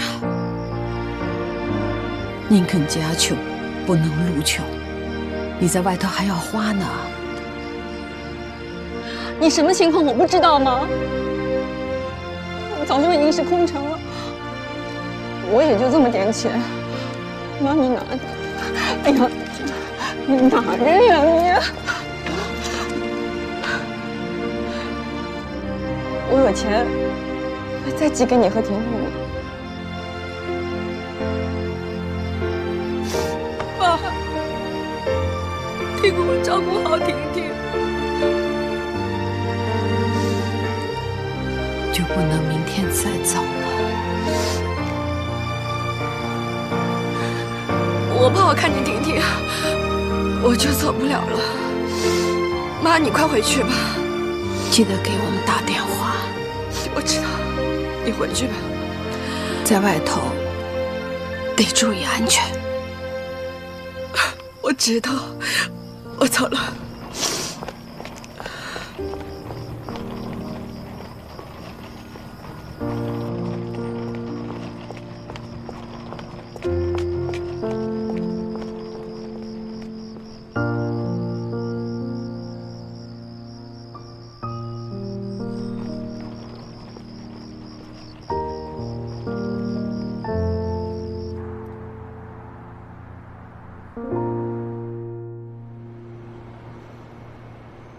甜甜，上学了，来，快把书包背上。哎，好听话。哎，不对啊，耳蜗呢？你耳蜗呢？耳蜗忘了给你带了。哎呀，姥姥啊，这个脑子不中用了。哦，哎。婷婷，婷婷，耳蜗呢？你小耳蜗呢？昨天晚上睡觉的时候不放在枕头底下的吗？放哪儿去了？你藏起来了？哎呦，你可千万不能跟姥姥开这种玩笑，这东西很贵的。啊，我现在只找到2个卡子，耳蜗不见了。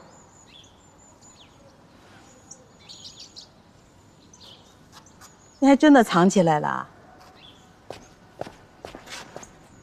在哪儿？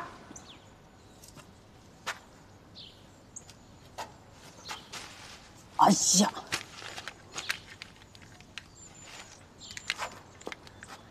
哎呀，我说你这个孩子，你怎么搞的？这东西很贵的。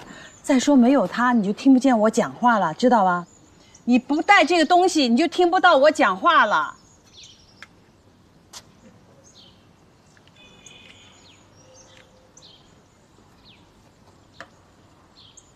看见姥姥，现在听到姥姥讲话了吧？对呀，你不能这样的。你没有这个耳蜗，你就听不见姥姥讲话了，知道吗？你就听不见人家讲话了。我不想听爸爸和妈妈吵架。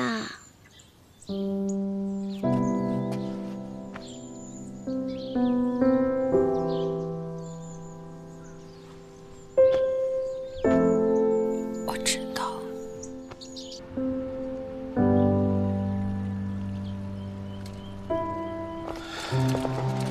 好了，你不用送了，你留步吧。光明，怎么把你也叫来了？我叫他来的，我想跟你们好好的聊一聊。你没事吧，妈？咳这么严重，没去医院看一看？哎，没关系，吃了药了，一到天冷，老毛病就犯。你说吧。怎么说呢？孩子自从戴了耳蜗，婷婷适应能力很好，也愿意主动跟别人说话，有的时候上课呢还能主动举手回答问题。这肯定是跟姥姥平时在家帮忙辅导是有关系的。但是我发现孩子最近越来越不对劲儿，上课魂不守舍、心不在焉的样子，所以我把你们叫来，想问一下，是不是家里最近出了什么事儿啊？没什么事儿，刚才不跟您说了吗？没出什么事儿。今天还是一样的。下课的时候呢，我检查了一下孩子的耳蜗，我发现是关闭的状态。我说怎么上课魂不守舍呢？他根本就没有听。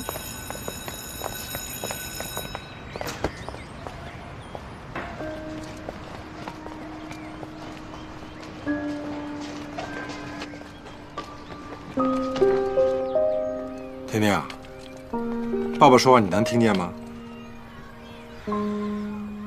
能听见爸爸说话，你要回答爸爸，跟爸爸说你能听得见。婷婷，你到底怎么了？前2天爸爸不是还带你去学诗、去背诗吗？怎么现在连话都不说了？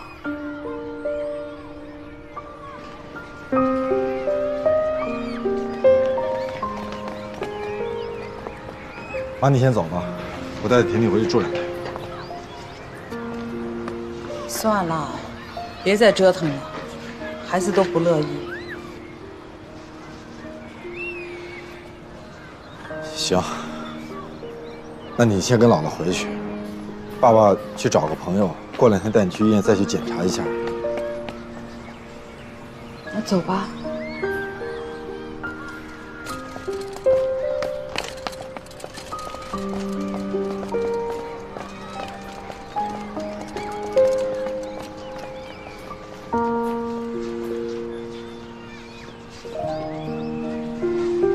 婷婷啊，刚在路上爸爸跟你说的话你都听见了，以后你要多跟人说话，多跟姥姥说话啊。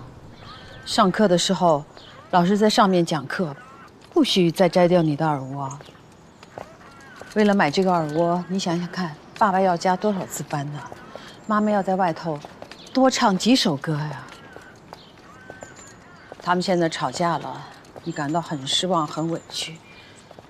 但是他们依旧是爱你的，他们爱你，就像姥姥爱你一样，甚至超过姥姥。你信不信啊？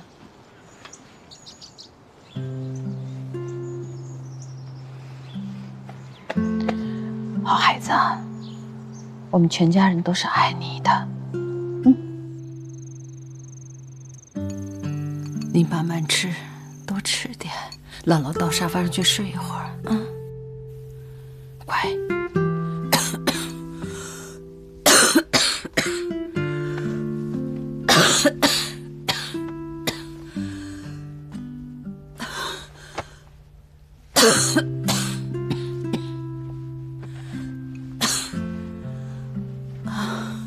乖啊，姥姥睡会儿，没事的。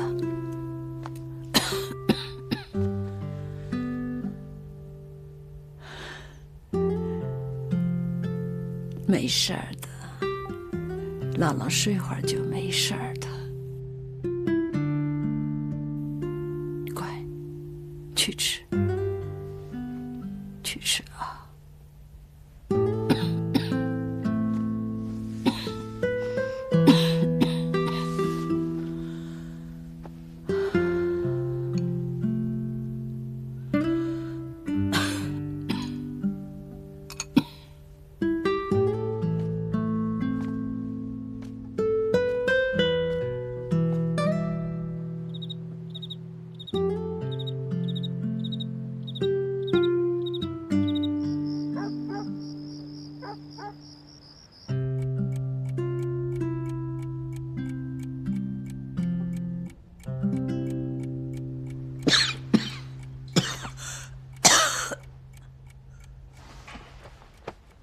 婷婷，你吃好了没有啊？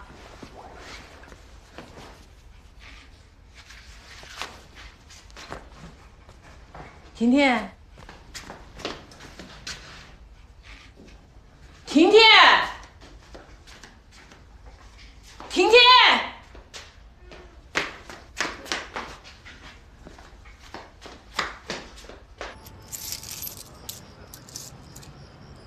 就要1个罐头，17块8。婷婷，你姥姥呢？她他怎么让你一个人出门来买东西啊？他可真放心。不对，还少5毛钱，还有吗？算了，5毛钱不要了。拿好了啊。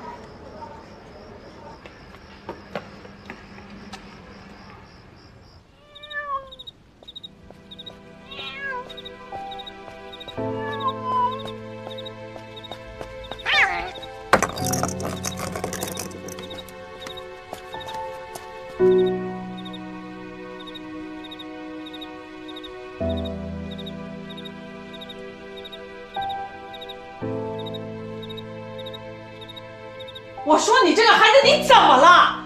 大黑天的，你跑到外面去啊？你就是为了这个罐头？是你吃还是我要吃啊？啊？你为什么不让我省心啊？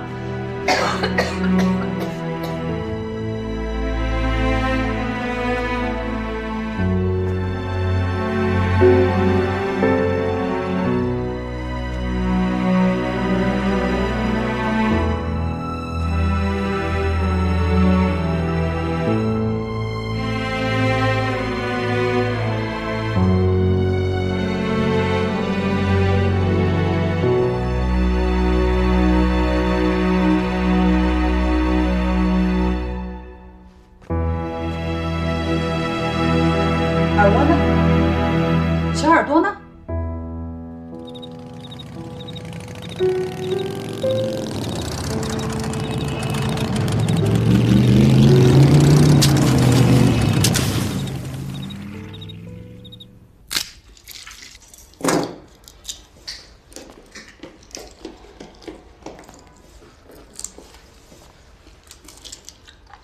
花这么多核桃干嘛？你不懂啊，咱们儿子是搞科研的，费脑子。吃核桃仁啊，补脑子。他又懒，我想趁明天咱们走之前，全给他包了。包这么多，谁知道光明吃不吃呢？他不吃，他不是还有婷婷吗？对对，还有婷婷。婷婷啊，要是不推小李的一把，说不定啊，咱们都要抱孙子了。哎，他是个孩子，又不是故意的，过去的事儿，别再提了啊。哎，都是命啊。哎，小李好像好久没上咱们家来了，你说会不会跟光明吹了？这事儿啊，你别管了。我是光明他妈，我能不管吗？叔叔，阿姨，小李呀，听说你们明天要回去了是吗？我爸爸让我给你们带了点东西。哎呀，太客气了，客气了。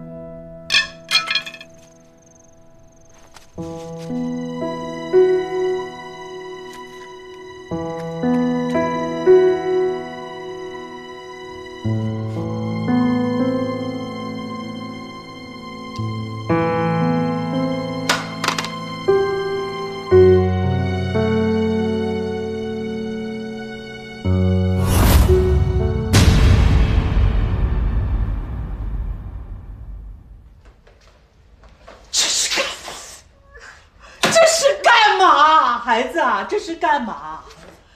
啊，我的亲人，我的祖宗，我的小宝贝儿，这是干嘛？这是？告诉姥姥，嘴有那么急吗？啊，等到明天吃你就不行吗？啊，你就不行吗你啊？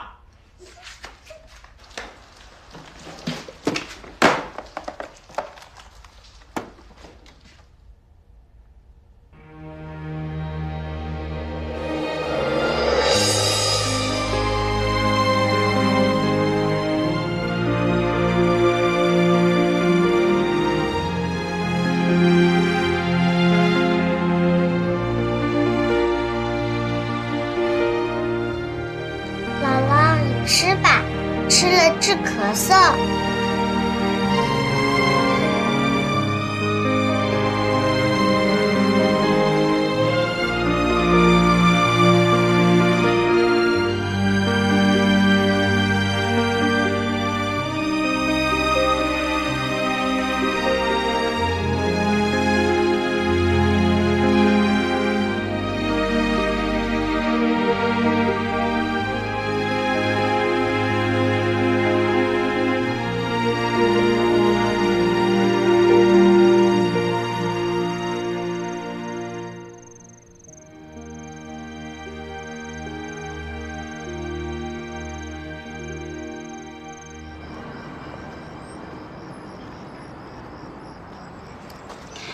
那我走了。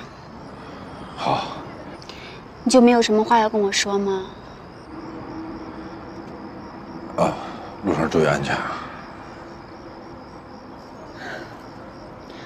光明，我发现每次你跟我在一起的时候，好像话都特别少呢。没有啊，我本来话就少，再加上最近发生了很多事儿。心里有点烦。什么事情让你心烦了？你告诉我好吗？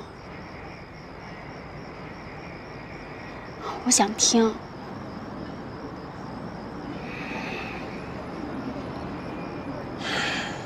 现在我也不知道我把婷婷还给她姥姥是不是真的做错了。她现在又不说话了，我真的不知道应该怎么办。所以我总觉得。我真的是对不起所有人。光明，你千万别这么说，你真的没有对不起任何人。我特别不想你总是这样矛盾、这样纠结的生活。其实生活中有很多事情，我们都是不可能把它做得很完美的。如果是那样的话，你会活得很累的。可她是我的亲生女儿，她又回到原来那个样子了，我怎么能不担心、不多想呢？光明，你别着急，慢慢来，一切都会好起来的。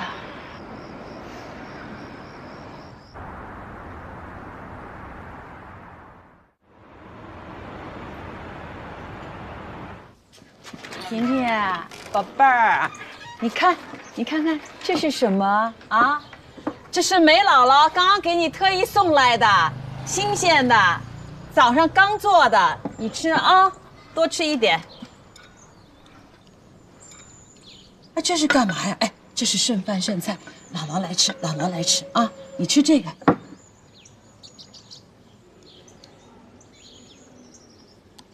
你自己也吃啊，乖乖啊。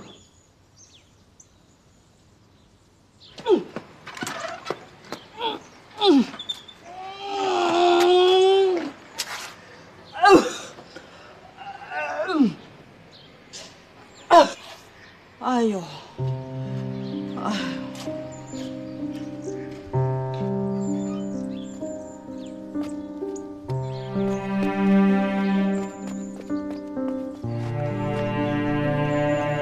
坚持住啊，坚持住啊！我知道你疼了，哎，都怪姥姥。慈母手中线，游子身上衣。临行密密缝，意恐迟迟归。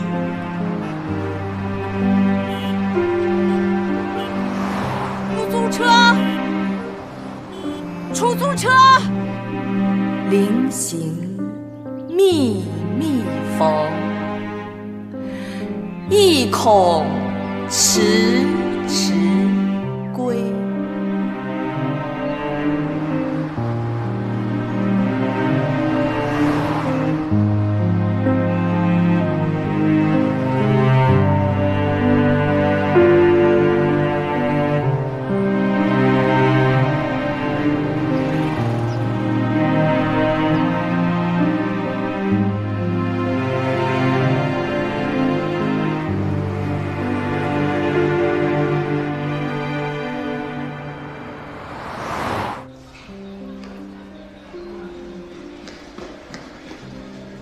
妈，哎，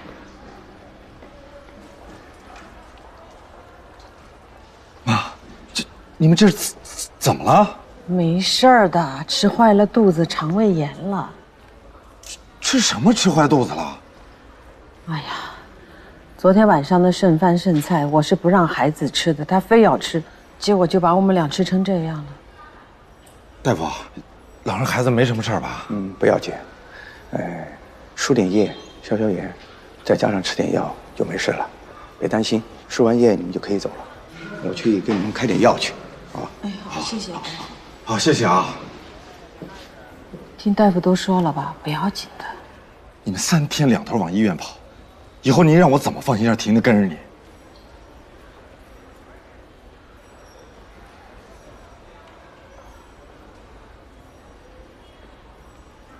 妈，婷婷耳蜗怎么没戴？碎了。碎了？怎么碎的？掉在了地上，被车碾碎了呗。妈，你怎么能这么不小心呢？您知不知道那耳蜗哪儿来的？那耳蜗是我找美国的专家专门给调好的。现在咱就算再买个新的，人专家回美国了，你找谁调试？找谁调试的这么精准？对不起，我，哎呀，